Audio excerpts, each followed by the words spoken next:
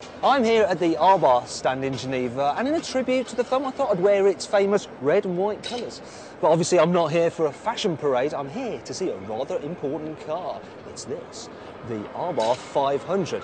Now we've been waiting for a hot version of the Fiat 500 for some time, and this is it. It's got a 135 brake horsepower 1.4 litre turbocharged engine, which means it can do 0-60 in around 8 seconds and hit about 125 miles an hour. This car not only goes faster than the standard 500, it looks faster too. R-Bar have given it a bit of a makeover with a beefy body kit. There's revised bumpers front and rear. At the back there's also some rather smart chrome tailpipes and a rather big boot spoiler. Down the side we've got some side skirts and some special R-Bar branded alloy wheels.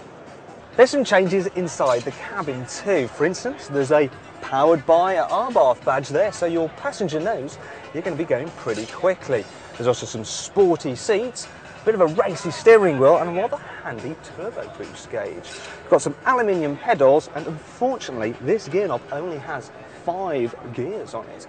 And that's because this model is going to be differentiated from the more high-performance SS version, which will come out later with 155 brake horsepower.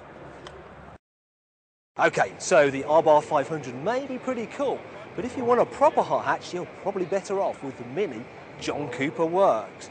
It's a full English breakfast of a car with extra black pudding that can do 0-60 in a rather impressive 6.5 seconds. That's because it's got a tuned 1.6 turbocharged engine under its bonnet, which kicks out a massive 208 brake horsepower. That's not all. This car has got revised suspension, brakes and even a limited slip differential to help you rock it out of corners. The Mini John Cooper Works has some unique styling details to help it stand out from the normal car. These include things like revised exhaust pipes, unique badging and a slightly different body kit. Inside there's some changes too, such as a new plastic trim on the dash and a very sporty steering wheel.